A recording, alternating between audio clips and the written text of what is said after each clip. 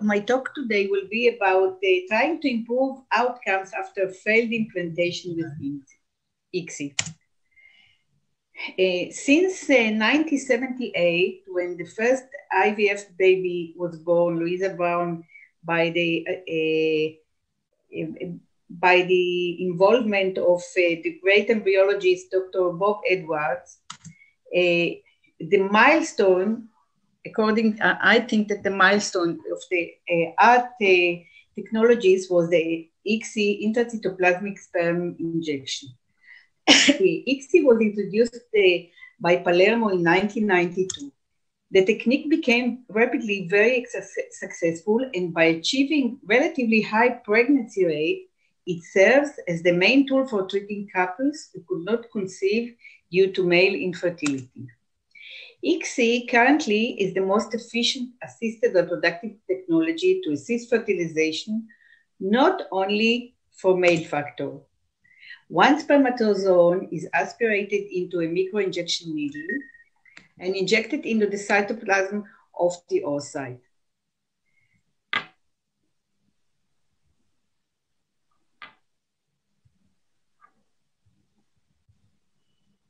ICSI became a routine laboratory procedure, and the reported pregnancy rate following the ICSI vary between 30 to 50% and higher.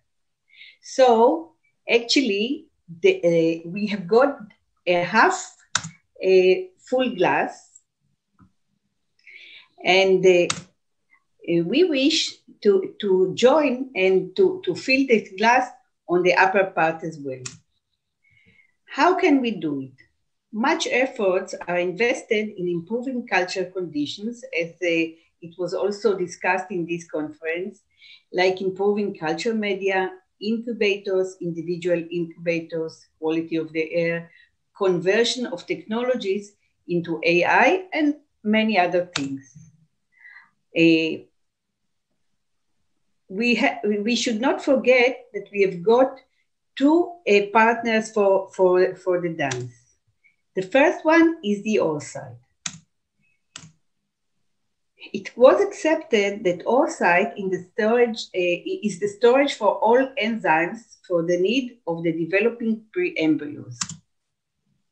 Moreover, the oocyte was considered as the main supplier of messenger RNA for the synthesis of proteins which are needed for the initial development of the early embryo. However, the quality of the oocyte, or improving the quality of the oocyte, is a little bit doubtful, because the quality of the oocyte is an intrinsic characteristic.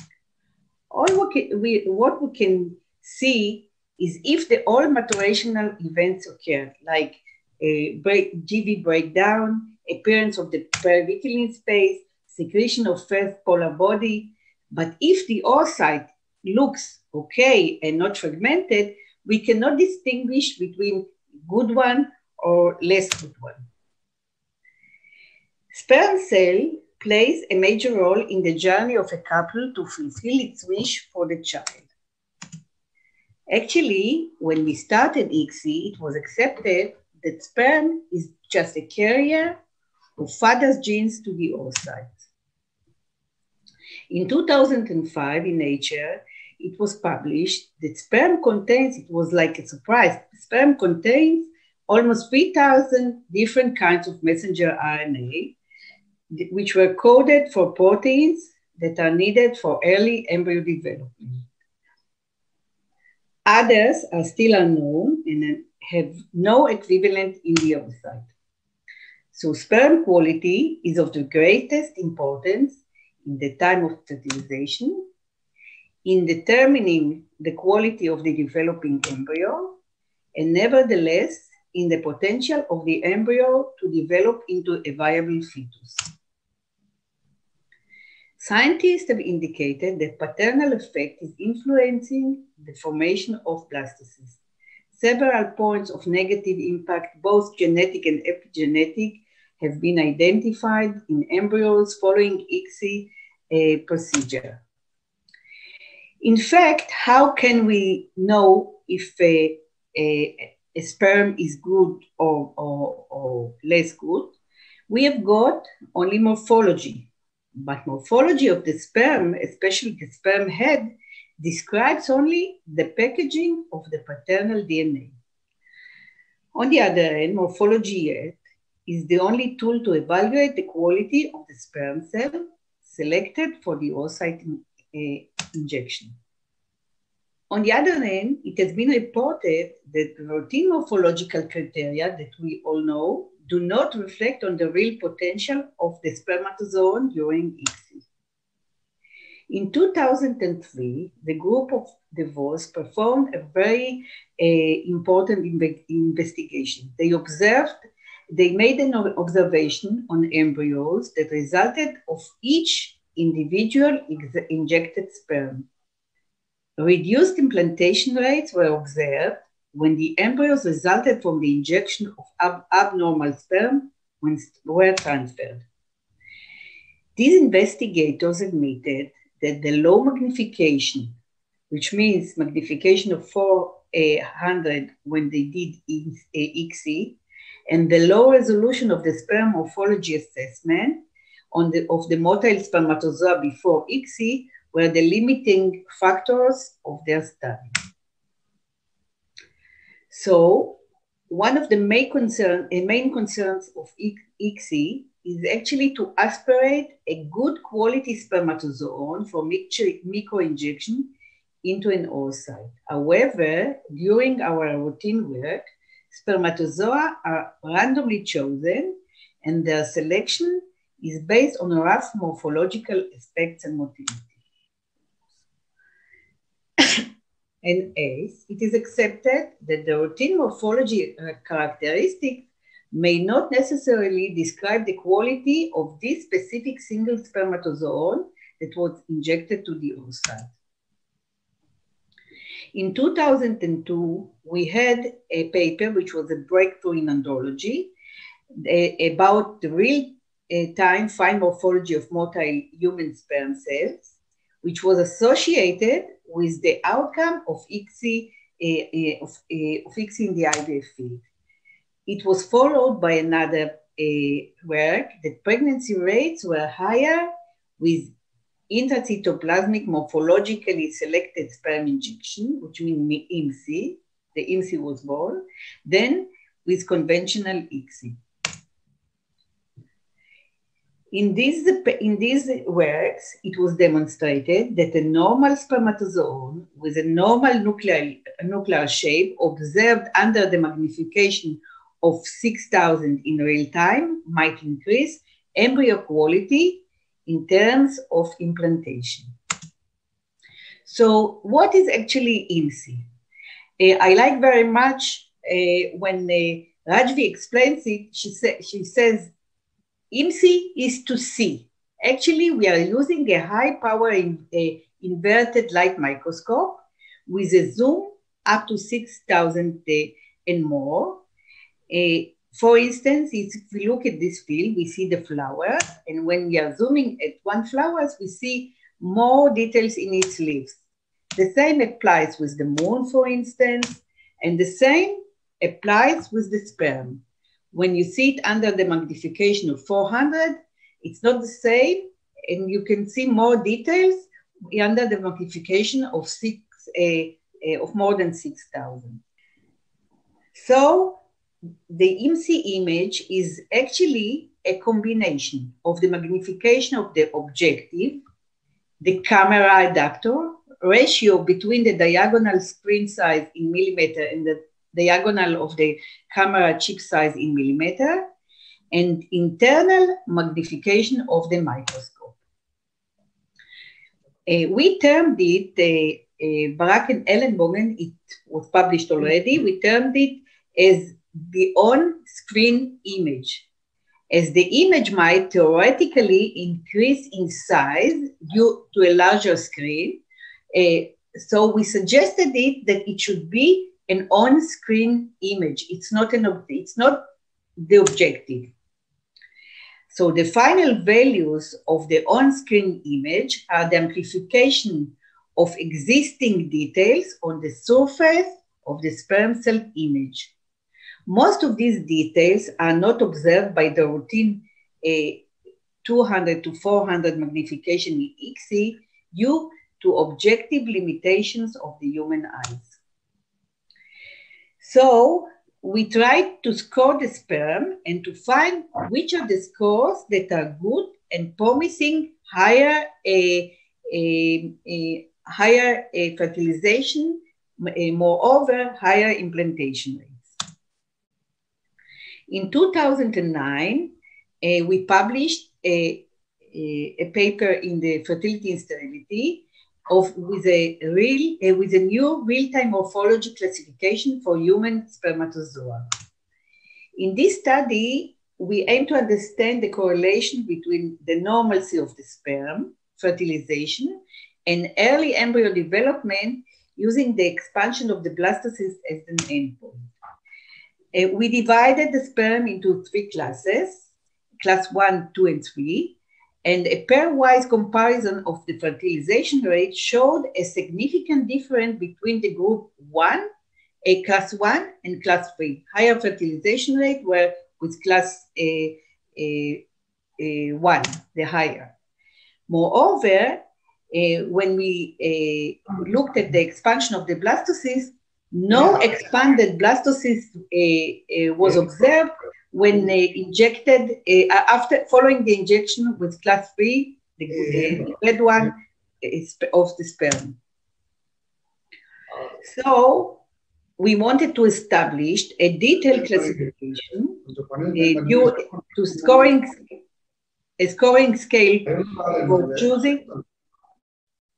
for choosing the spermatozoon with the highest predicted fertilizing potential in real time of the injection.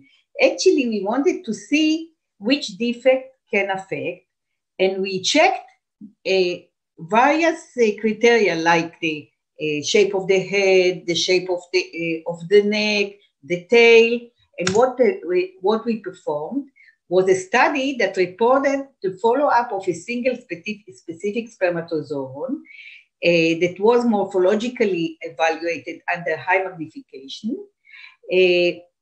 prior to its injection, and its matched developing early embryo. In this study, we had the logistic regression of the fertilization as dependent variable of the motile sperm's classification. And the area under the curve, which was 0.6, enabled us to to find a formula which can define the score. The score was 2 times the shape of the head, 3 times vacuole, and the base. For instance, if the head was okay, so the sperm got the score of 2. And then if there were no vacuoles, the sperm got another 3 points. And where there were vacuole, it got 0, so there were no score for the vacuoles. And then the base was, if the base is okay, the connection between the tail and the head, it got the score of 1. So the range of scoring for the pre-injected spermatozoon varied between 0 up to 6. 6 was the best one. Sorry. So this is a 4 to 6 sperm cells, which means the head is okay, so we got 2 points. And then there are no vacuoles, 3 points, so it's 5 altogether. And the connection between the tail to the head is 1 point, so it's 6. And on the other hand, we've got 0. So this is a very bad sperm. Now, I don't know if I've got time. I've got a slide movie, so the moderator should tell me. I've got a short movie. How do we do it in the lab? Should I show it? Yeah. It's about 3 minutes. I will try to run it faster. We are going to explain you how we are going to do the selection of the sperm cells for so in this movie we are explaining how we do it in our lab. We are a service lab. Freshly ejaculated sperm is centrifuged for approximately 360 G for 10 minutes. In cases when sperm concentration is less than 5 million per milliliter, centrifugation is performed for 15 to 30 minutes. The pellet is resuspended in 0.5 of sperm preparation medium. Further assessment is performed by using the bilayer density gradient, 0.5 milliliter of 80% and 0.5 milliliter of 55% of supersperm gradient are centrifuged for 15 minutes. In severe oligospermic cases, 0.3 milliliter of each of the gradient layers is used, and centrifugation in 300 G should last up to even 1 hour. Sometimes you even do not see anything on the bottom. Don't get nervous. If you did the centrifuge with the gradient long enough, like half an hour or 1 hour, then you take the pellet. Maybe I should explain you after. I don't want to take so much time of the. By the end of the process, we have got a dish with droplets, and this is going to the IVF lab. One of the questions that using our experience we were asking ourselves, Professor Ellenberg and myself, writing our last paper. The question was when should we use IMSI? In order, of course, to help these failed couples or to conceive. So although IMSI seems as a promising technique in terms of improving the outcome of ICSI treatments, we should take into consideration the following. First of all, this is a prolonged sperm manipulation. We need for it special instrumentation and additional number of the embryologists. On top of it, the learning curve of the embryologist is very, very long. Now, all of it has the additional cost for the patients, and these all might increase the cost effectiveness of the procedure. So it seems that there is no advantage to recommend IMSI as a routine procedure for the entire population, referred to ICSI. So to whom should we recommend it? So first of all, to couples with repeated implantation failures. Then to cases of severe male factor infertility, which is known already from 2000. And then advanced male age, more than 41 years old, and advanced maternal age in combination with bad sperm quality. For this, I would like to comment that a young oocyte has got the ability to repair the bad sperm. Moreover, when we have done our paper from 2010, we in this paper it is reported that in young patients it makes no sense to make IMSI when until the age of 30 years old. So I would like to share with you a slide of our results, because we are a service lab, and we cannot use all results of our patients, but we are working in cooperation with the Herzliya Medical Center, and 2 doctors from the medical center are kind enough to share it with us, because we are happy about every pregnancy. So out of 29 cycles of 23 patients, we have got fertilization of the known one, because some we don't know, is 56%. Pregnancies that we know out of this group is 10. There were 5 deliveries, including 1 twins. 1 delivery after 8 failed ICSI attempts. They conceived in the third ICSI cycle. They delivered and conceived again following ICSI. They've got one daughter and one is a boy. Now twins conceived on the second attempt. These are very close twins because they are the granddaughters of my assistant.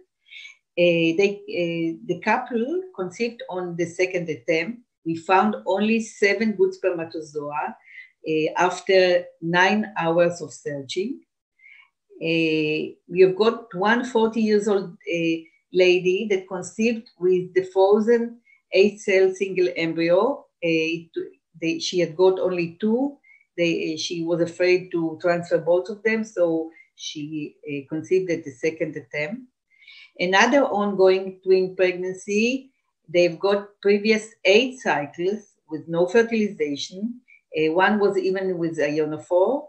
The first ICSI attempt, they've got fertilization of 8 out of 13. And another ongoing twin pregnancy with very poor sperm morphology. So these are our twins. I've got the permission of the parents to show them. And all of us would like to thank you so much for your attention. I would also like, I'm sorry, to thank my colleagues, Dr. Guy Gutman and Professor Ellen Bogen, because these data belongs also to them and to the IVF lab of HMC, which we cooperate with them very happily.